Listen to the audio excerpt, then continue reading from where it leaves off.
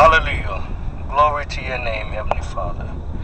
Father, we thank you for the opportunity to embrace your word and to open up our minds and our hearts in your presence, Heavenly Father.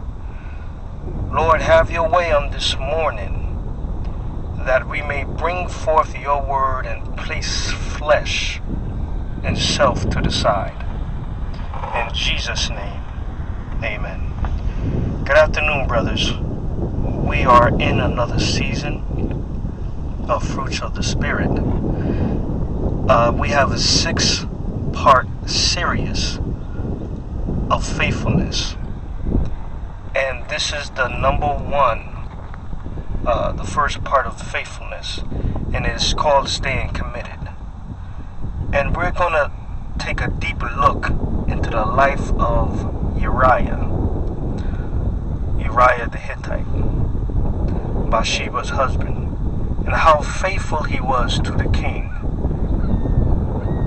because his faithfulness has really touched me and how faithful he was.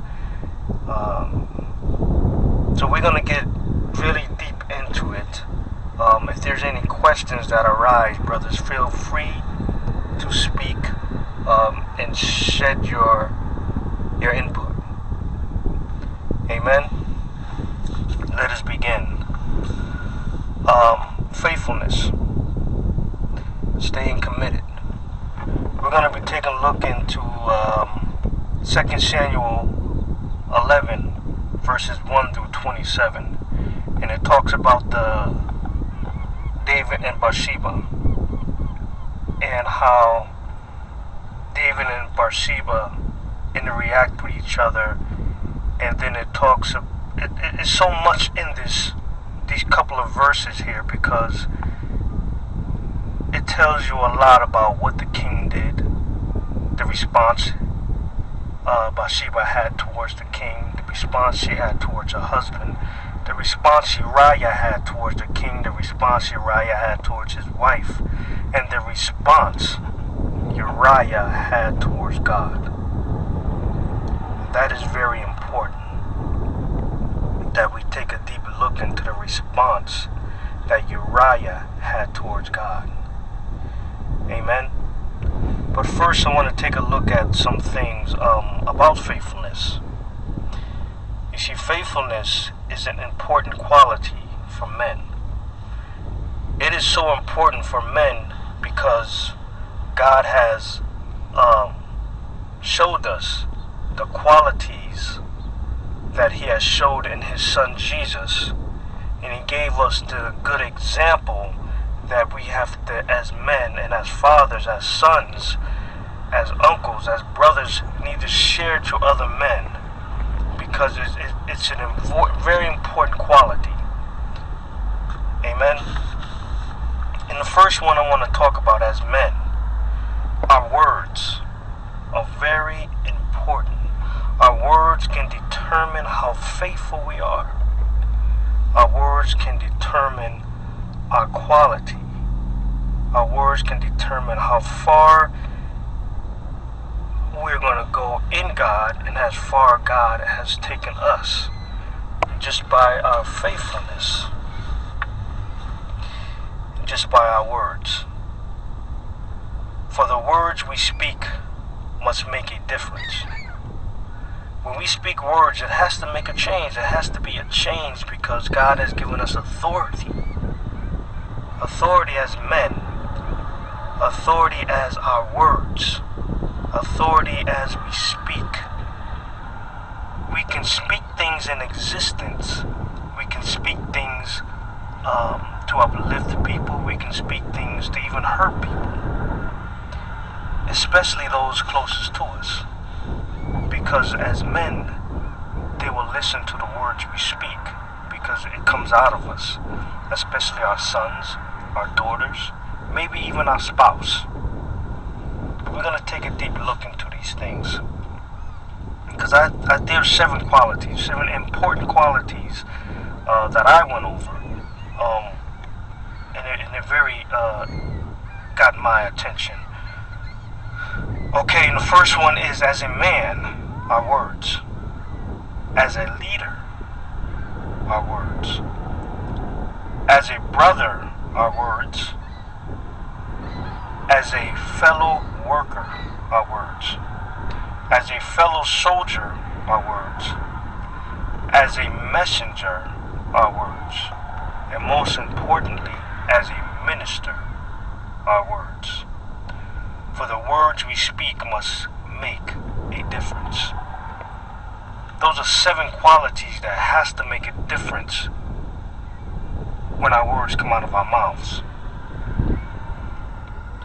What we say must bring power to our lives. It must count for something. Let me read that one more time.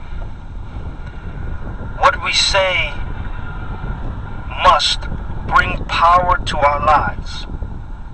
It must bring power to our lives, because the words we speak can make a humongous difference. It can make a difference in where God has taken us as men. It can make a difference to the words we speak into our sons' lives. It can make a difference to the words we speak in to our daughters' lives. Because our sons need more manly role model than what they see every day as basketball players, football players, and they see a lot of the drug dealers also. But fathers have to stand up and be a very important part of their sons' lives, because it can make a pretty big difference in their lives. And also with their daughters. Their daughters look for men like their fathers. Look for men that are trustworthy. Look for men that are faithful.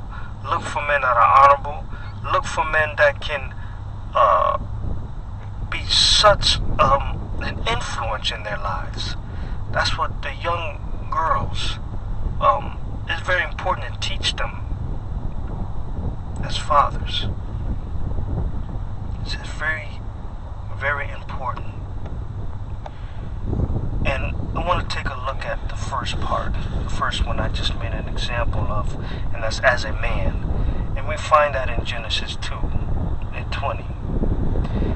And Adam named all the cattle. Adam named all.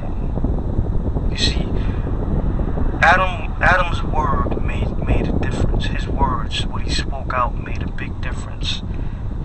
And the one thing I loved about it is that God agreed with everything that Adam spoke. Everything and every animal that Adam named, God agreed with it. And the reason why I love it so much, because Adam was in a place in God that God was able to believe him. God was able to agree with him. God was able to trust his words, because Adam was 100% mind capacity. He was 100% in faithfulness. He was 100% in the likeness and in the image of God. Amen. Let's just read Genesis. I want everyone to get a clear picture of where we are. It is Genesis 2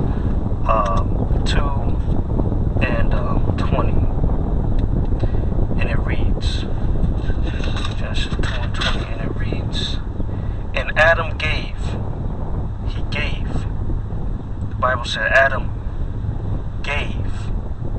So he spoke these things out of his mouth, and he gave them. He said, look, this is who you are. I'm looking into your character, and this is what I'm naming you, because of your character. And Adam gave names to all cattle, and the fowl of the air, and the and to every beast of the field. But for Adam,